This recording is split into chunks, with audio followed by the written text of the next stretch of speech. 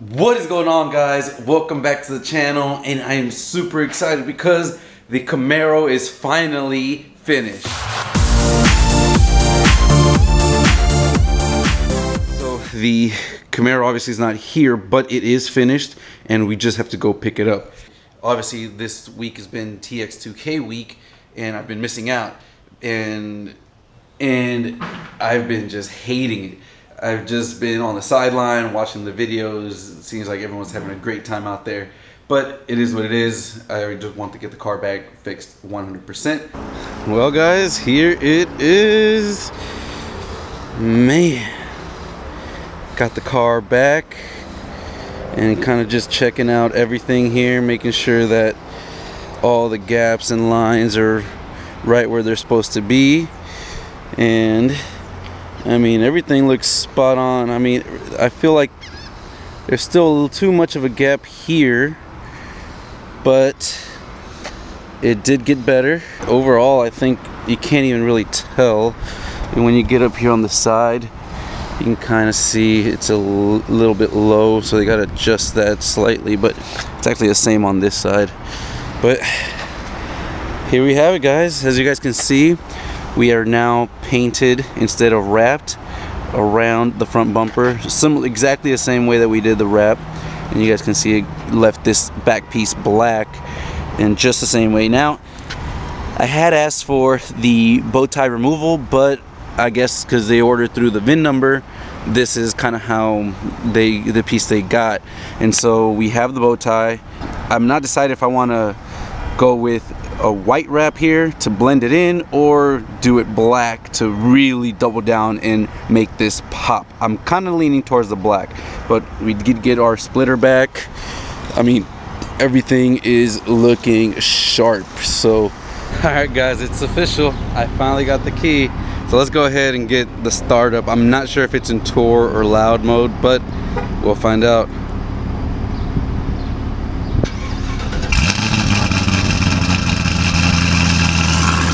I think that's in loud, just maybe.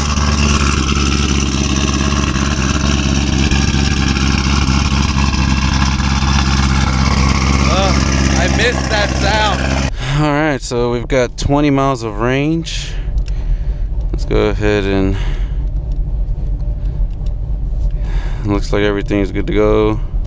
There we go. Man, it's been so long in this car. I don't even know if I remember how to drive this thing. Man, this thing's so nice. But we are on our way back on its first drive, and I am so happy to have the car back. Man, it feels so weird driving the car again. I feel like it's been forever, guys. But we are back in the Camaro. Yes, sir.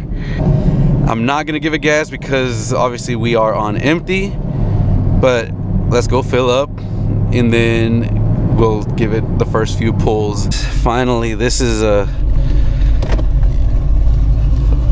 long time coming. I've been waiting to be able to drive this car for a long time now, over a month, and it is back. So get ready for the Camaro content for sure, because it is coming. Like, if you guys haven't seen my previous videos, I'm actually going to be doing the Nitrous install on this. If you haven't, there will be a link to the video here somewhere for the kit that I got, and I can't wait to get all that set up. But before that, we did get a revision from Pat G for the closing throttle body. So we have to go back to the track and get another run with it the way it is now and see how it does. Obviously the weather is not the same as it was early on in the winter, so we have to kind of deal with that. It might not run what it could have ran back in the winter, but it'll still run very, very well.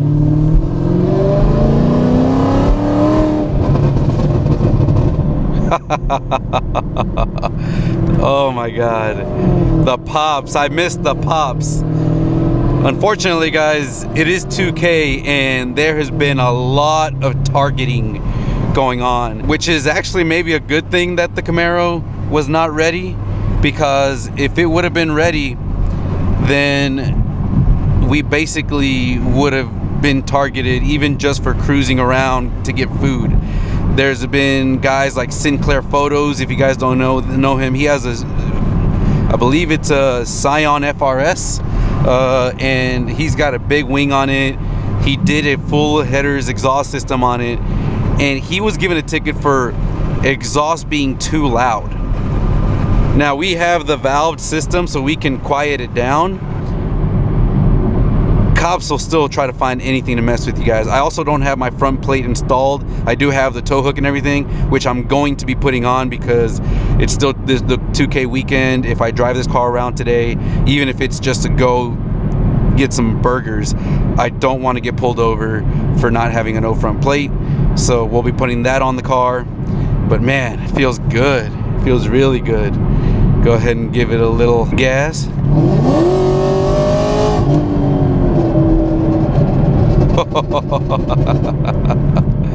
Jesus, man, that is loud and that is amazing. Put it back into sport because we do not want to get in trouble here. Oh man, I miss this car. Looks like we're still at 78, almost 80% alcohol, so the E there's always good at that gas station. So if you're here in the Houston area, in the southeast side, go to the, I guess, Walmart gas station on Alameda, Genoa. Always have had very good E content. I mean, oh, I mean, this thing literally just pulls. Even in tour mode, you can hear the pops.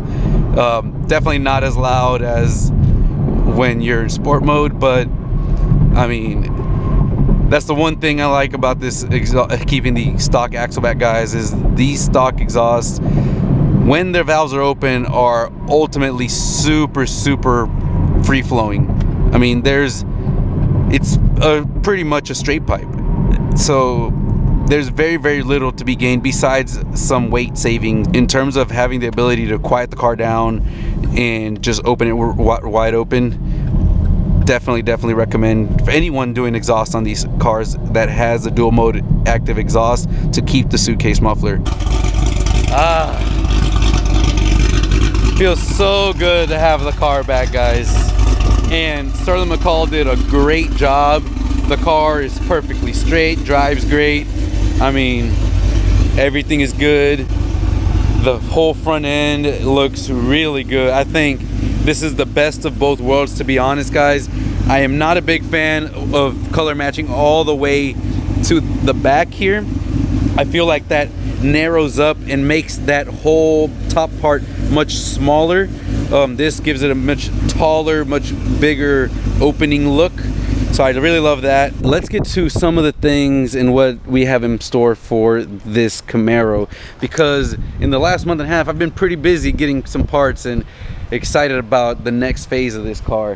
And here are some of the rundown of what we're gonna do to the car and what the future plans are, basically. So one thing that I've been holding off and haven't done just because it's a big pain in the butt is I'm actually going to be kind of getting rid of as much of the chrome as I can. So as you guys can see, this badge here I'm gonna wrap in gloss black, so that'll get rid of the chrome there. These chrome exhaust tips, I'm going to be using Duplicolor, I believe, shadow chrome paint, two-stage paint. But to do the exhaust tips, and we have to remove them, and to remove them I've got to basically take this whole rear bumper off. So I had been dreading doing that, so we'll just kind of take that, but that's coming up. We are going to be getting those tips in like a black darker chrome, so it'll still be noticeable that it is an exhaust tip, but it'll blend in more. So we got that coming. This ZL1 wing, which I really like, guys. I dig the wing style, and I love how it kind of overarches out of the body lines. The stock SS wing, very similar to this, actually cuts off right here with the body line. So this is a little more aggressive styling, but we do have the anvil notched spoiler, so we're going to be putting that on. I've got to get that to get painted. The back end, that's about it. Here on the side, everything is still pretty good. I have been giving it some thought about maybe getting some black mirror covers and doing that as well. We do want to eventually wrap this car. When, I'm not sure, but we do want to do that. Moving up here in the front, obviously you guys know we are doing the Nitrous kit for this Camaro, and that is coming very soon.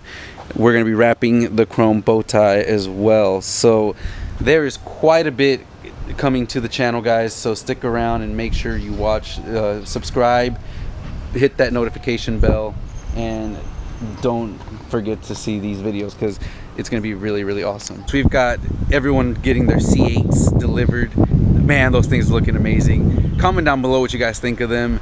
I saw a video about TJ Hunt's exhaust that he did with MagnaFlow, and I wanted just to reiterate to you guys, these factory exhausts are very, very good when the valves are open. As TJ's video mentioned, if you guys haven't seen his latest video, they opened up the stock muffler of a Corvette, and inside they found basically the same thing that MagnaFlow is doing. So they found the mid-X pipe section with chambered mufflers on each end, and when the valves open, it's a straight pipe.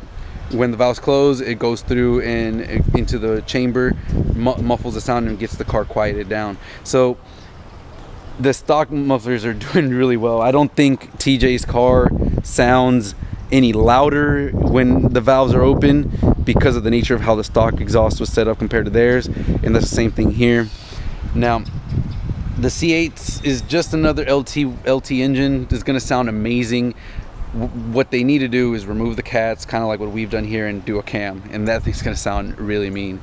Now comment down below, let me know what you guys think of a C8. I wish I would have been able to get one of those, but if you snooze you lose, guys. By the time they announced it, the waiting lines and the reservations lines were so long that there was no way that I was going to be able to be one of the first ones to get one.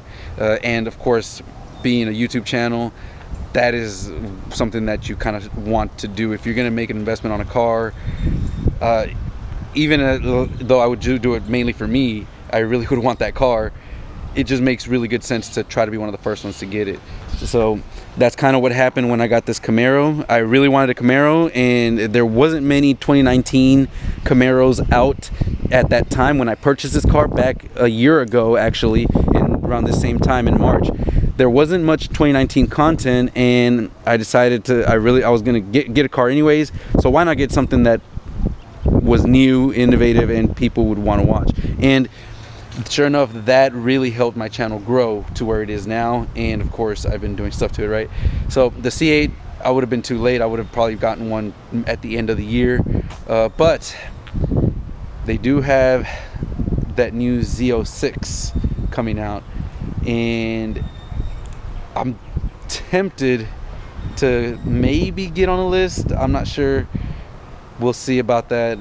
Those lists usually come with deposits, and I'm still debating, but I'm interested. I might be making some calls and seeing just how long lists are for that car. I mean, that car hasn't even been announced yet, but this is the time that you need to be getting on those lists if you are wanting to get one of the first ones. So if you or somebody else is looking to get a Z06, I would definitely start calling dealerships and seeing if you can be one of the first ones on their list, because Street Speed 717, I think, made in his last video stated, like, there's already lists, there's already a list, and there's already reservations for this car, the new C8 Z06, the next level up, that hasn't even been announced yet. We have no specs on, no pictures on, nothing. So what do you guys think in the comment down below? Let me know. Would you want to see a Z06 C8 Corvette in the driveway? But anyways, guys, I'm so glad I got the car back. I wish I would have gotten it earlier to be able to go out and give you guys some good content of TX2K, but it is what it is. I'll see you guys in the next video.